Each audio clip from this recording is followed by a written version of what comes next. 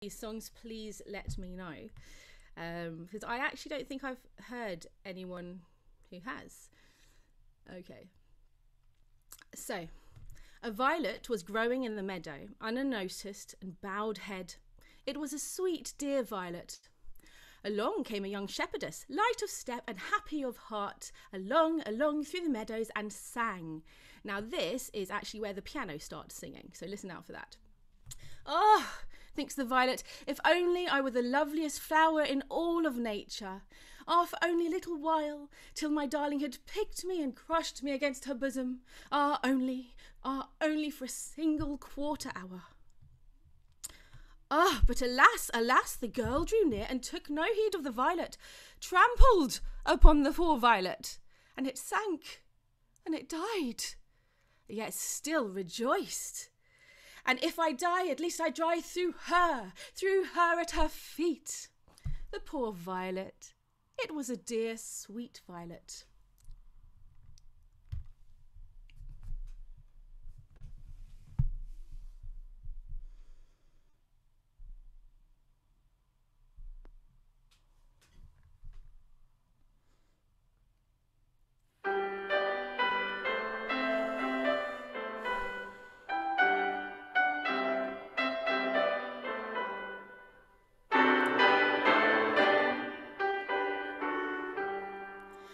Ein Vögelchen auf der Wiese stand, gestreckt und sicht und unbekannt. Es war ein hitziges Veilchen, da kam ein junge Schäferin mit leichtem Schritt und muntem Sinn daher die Wiese her und sang.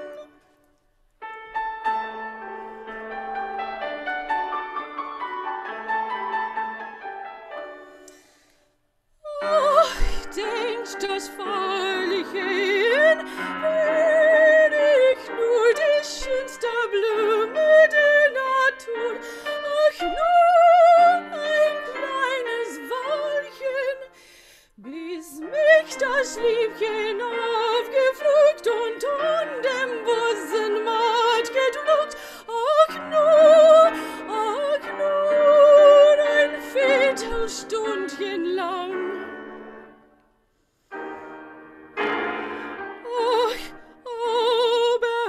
Das Mädchen kam und nicht die Nacht das Veilchen nahm.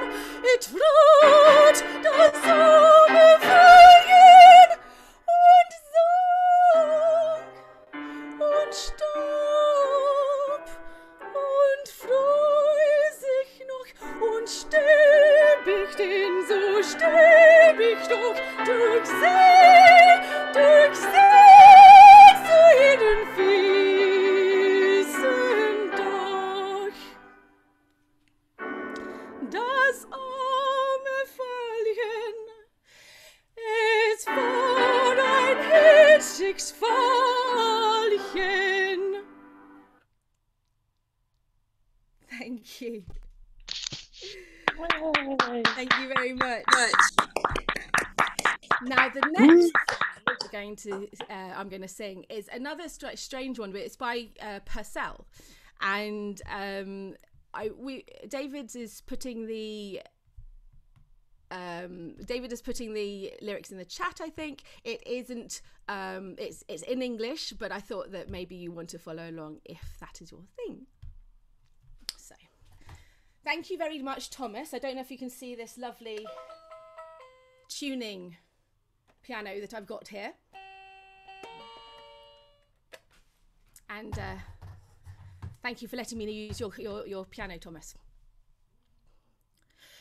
Cupid, the slyest rogue alive, one day was plundering of a hive, when as with too eager haste he strove the liquid sweets to taste, a bee surprised the heedless boy, pricked him and dashed the expected joy.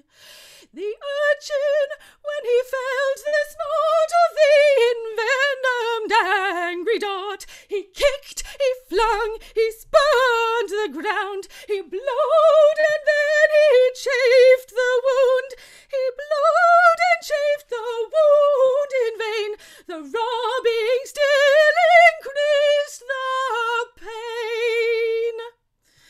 Straight to his mother's lap he hies, with swelling cheeks and blubbered eyes. Cries she, what does my Cupid ill? When thus he told his mournful tale.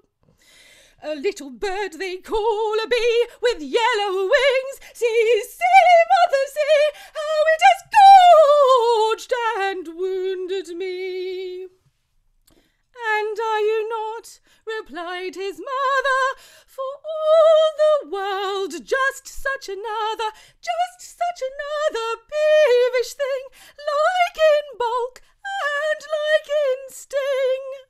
For when you aim a poisonous dart against some poor unwary heart, how little is the archer found, and yet how wide, how deep the wound.